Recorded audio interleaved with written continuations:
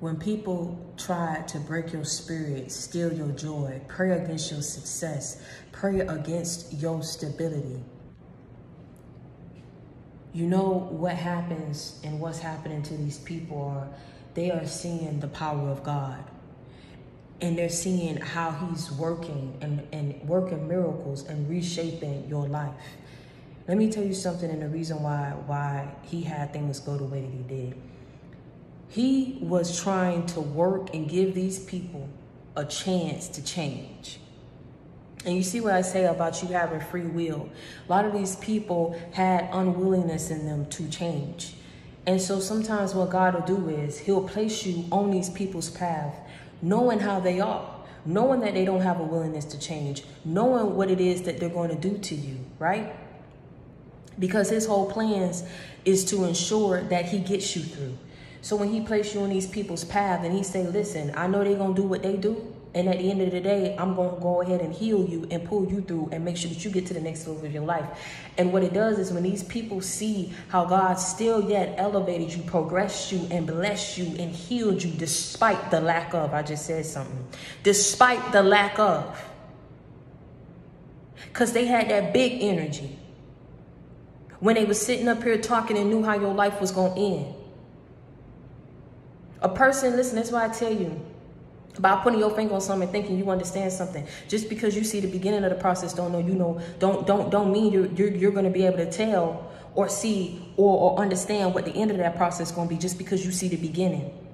A lot of people thought that they knew how your life was going to go. And so when they see at the end of the day how God still yet blessed you, how God still yet elevated you despite the lack of, I'm telling you, it's going to convict these people's spirit and their souls to change, because they're going to know that behind the scenes they was praying against you, they was plotting on you, they did the most.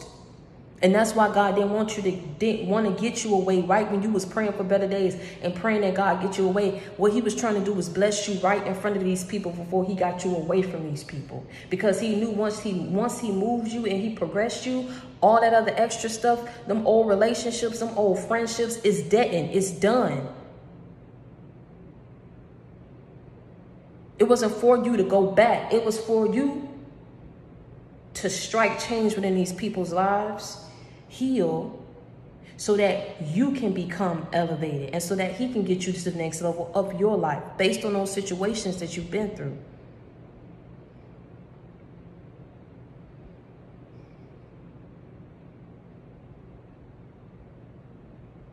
Based on those situations that you went through. And see, the thing is of where you are in your life right now, you're so much stronger and you're so much wiser.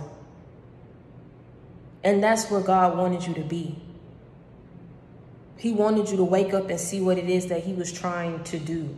You kept crying and pleading for him to get you away. He didn't want to get you away until he had everything set up, till you learn what you needed to learn, until these people learned what they needed to learn, until you healed, until you allow and you learn what you needed to learn so that you can grow.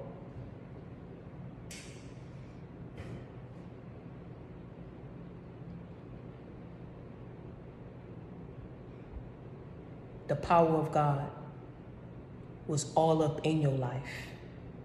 That's what people ain't bank on. They ain't bank on you all hell and havoc and chaos in your life. They didn't bank on you being able to still move with a sound mind, to still be able to understand, to be able to be in a position in the mind space to ask God for healing, to ask God for guidance, to ask God for help.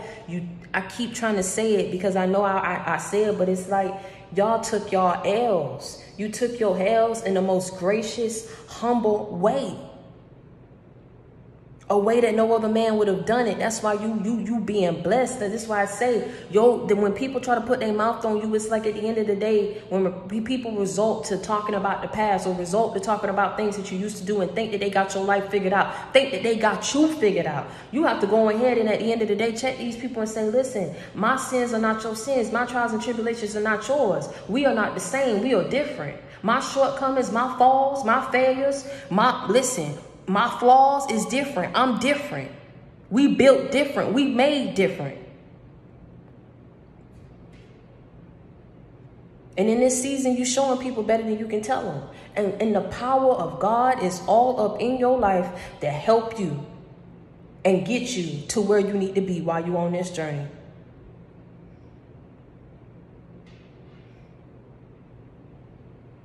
He freed you from all the negativity. He got you away from the toxicity. He blessed you in front of all your enemies. You went from having nothing to having everything. Where would you be if he didn't fight for you? Where would you be if he didn't love you? But he did. But he did, and he do, and he always will. What he needed you to see is continue to hold your head up high.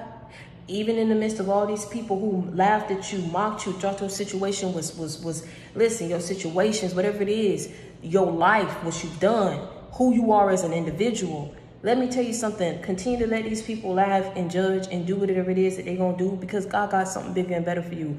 And he is going to bring it into your life. He's going to continuously bring it into your life.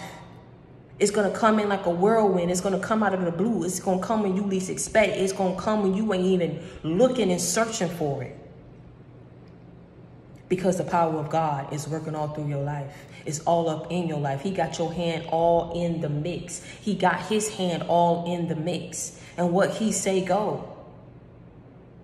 This is why he showed a lot of these people up.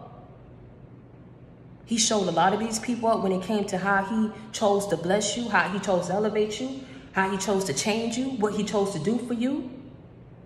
He showed a lot of people up and proved a lot of people wrong. So as you're seeing that, be grateful of how much he loved you to do that for you. How much he believed in you to continuously work with you and bring these opportunities your way. Because only more going to continue to come. It's on the up and up from here on out. I promise you that.